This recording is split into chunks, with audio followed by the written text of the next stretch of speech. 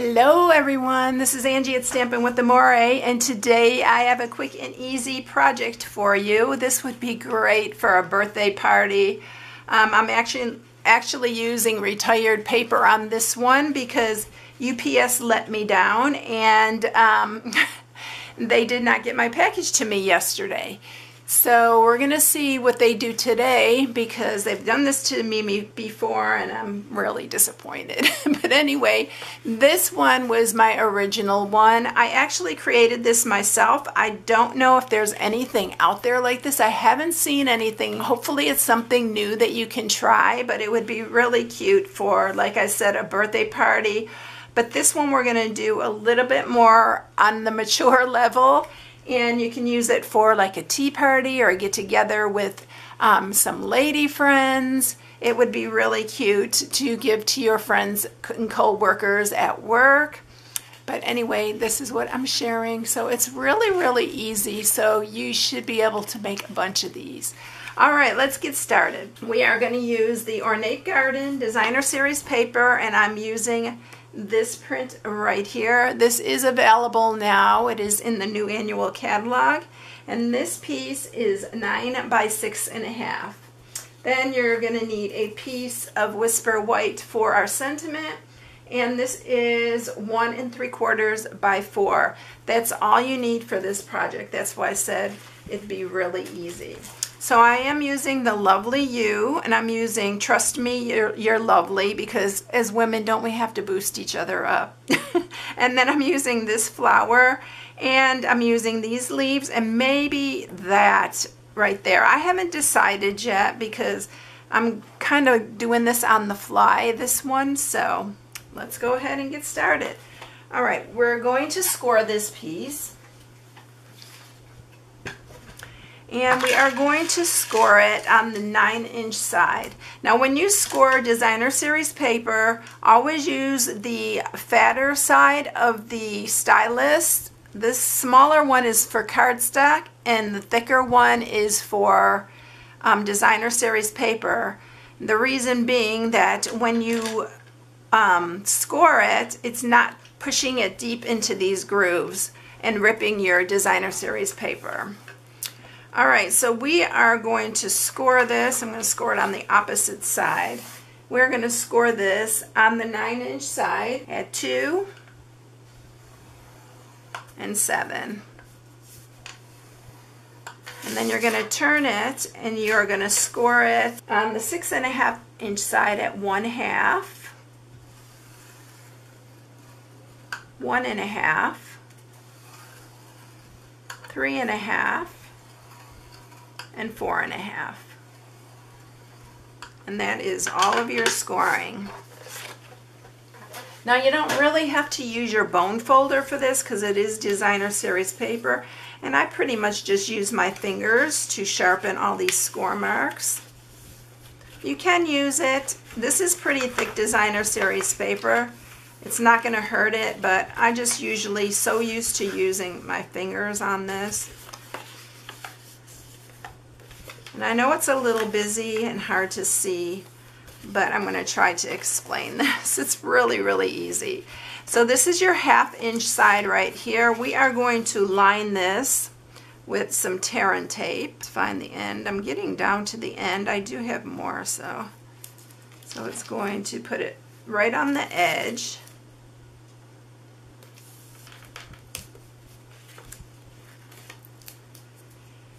And then we'll remove that backing.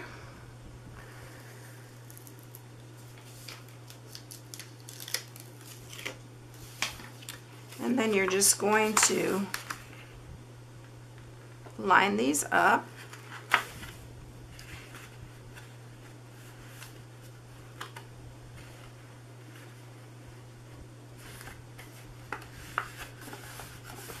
And then what you're going to do, you're just going to use your fingers and you're going to just flatten this all the way down. Now I used my bone folder for this once I got it all the way down. So you're just going to flatten it like that. And I just did sharpen it with my bone folder.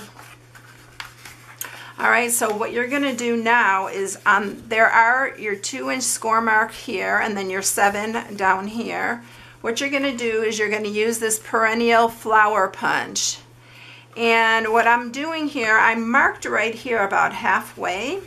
So I'm just going to insert it in here. I'm going to line up. I know it's hard to see, but I'm going to try to explain it well. I'm lining up this point with the score mark right there, and then you're just going to punch it. And this is just like making a cracker, like a Christmas cracker, but it's a little different. And then you're going to do the same on this side. You're going to put that in there. You're going to line that score mark with the point here. That's why I like this one, but if you have a circle punch, you can use a circle punch and just mark it halfway. And then this one the same. You can just mark it halfway with the circle punch and then just punch the sides. This one works so good because of the point. All right, now we're going to just pop these back open. I'm going to grab my ribbon. And the ribbon I'm using is the 2-pack of the Ornate Garden Ribbon Combo Pack. I'm going to use the, I believe this is Old Olive. I'm not positive because it didn't have the name on there, but it looks like Old Olive. All right, so I'm just going to tie a bow here. It's either Old Olive or Pear Pizzazz.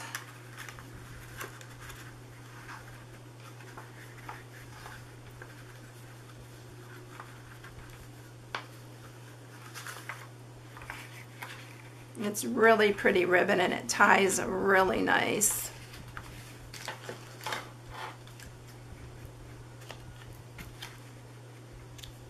And then you're going to stick your bone folder in here and you're just going to pop it back up, the ends and the sides.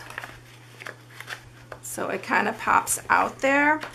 And I did bring some chocolates up here, so I'm going to just use some Dove chocolates and fill it. Make sure you fill it before you put in your other ribbon. It fits in a good amount of candy. I think that's pushing it if I put another one in it. So then we're going to take this and we're going to tie another bow on the other side. This is really pretty, this paper with it.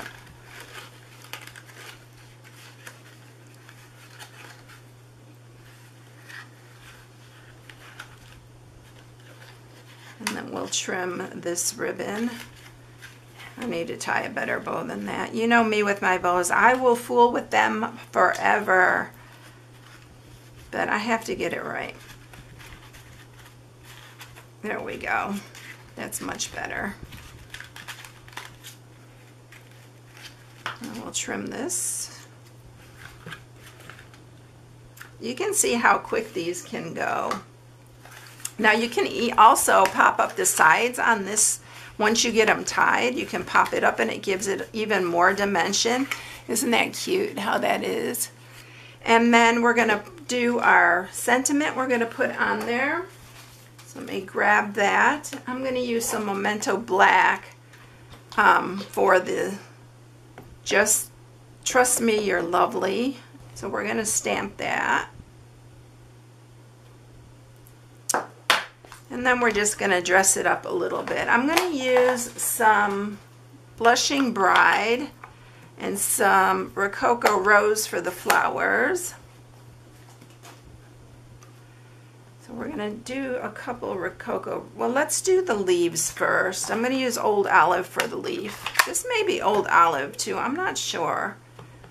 There's so many it could be. So I'm going to put some leaves on this side.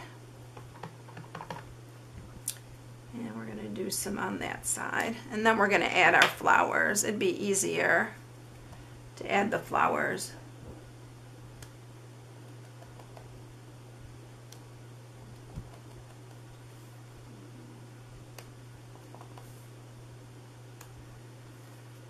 And then I think we're going to use just 2 flowers and 1 flower, one with, those are the Rococo Rose, and then I'm going to do one with the Blushing Bride, just to give it a little bit of a contrast there.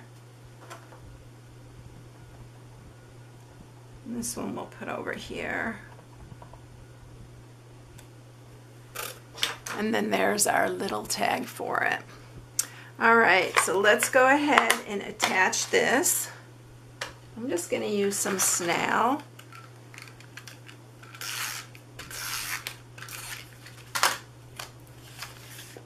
And then we're going to put that on the top here. Woo. Come on. I got it off-centered. Okay, there we go.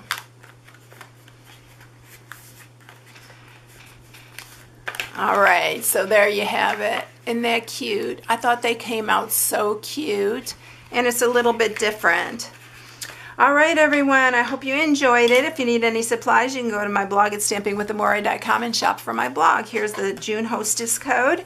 And also, if you haven't subscribed, please subscribe. Hit the bell for notifications each time I upload a new video. I am going to be doing a giveaway for my 25,000 subscribers that I just hit.